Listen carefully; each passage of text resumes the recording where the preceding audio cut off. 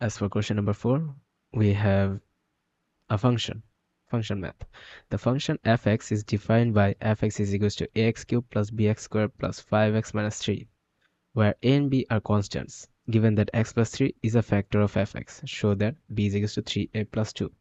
At first, they have told us that x plus 3 is a factor of fx. That means when x is equals to minus 3, if we plug it in the fx, it will be equals to 0. So let us do that.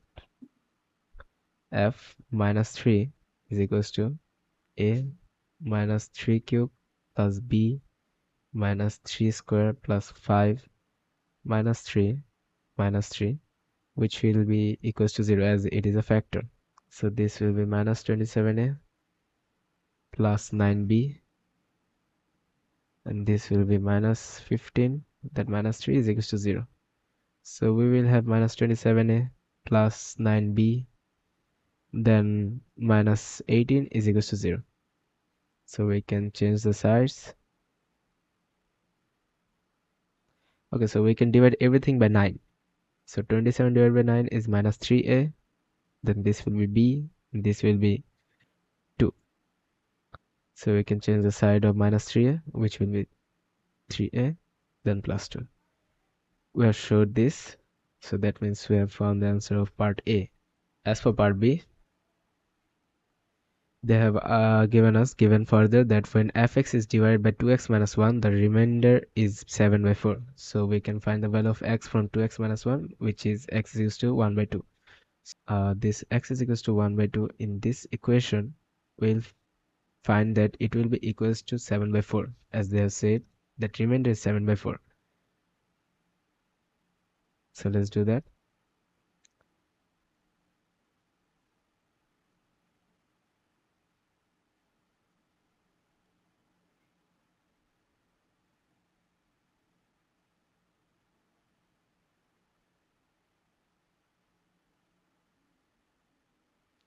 So now we just have to simplify this.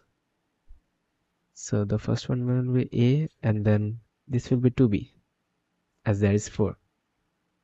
So after doing this, we can simply cut this, which will be 2.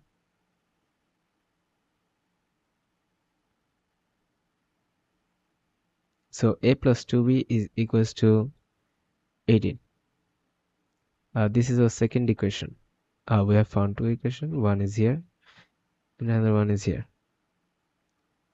So we can substitute equation 1 into 2.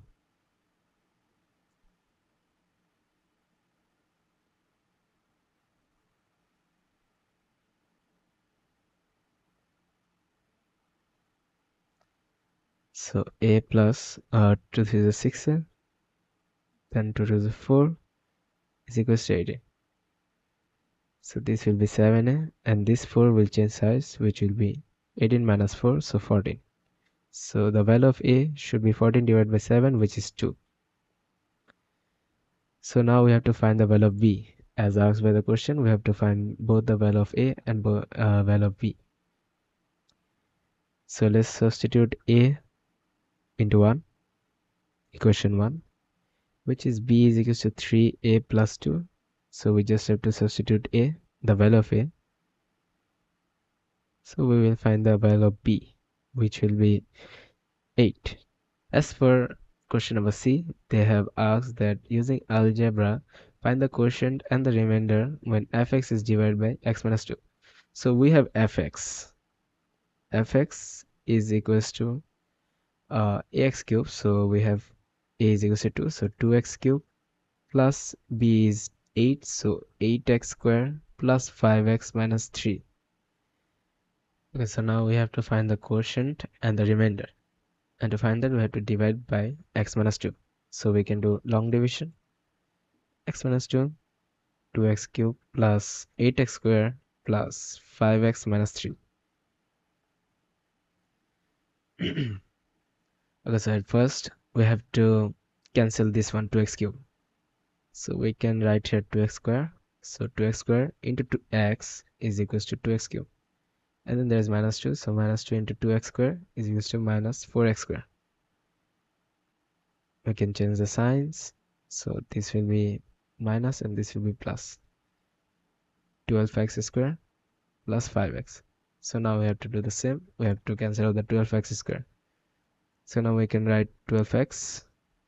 So this will be 12x square. And then 12 into minus 2 is equals to minus 24x. So now we have to change the signs again.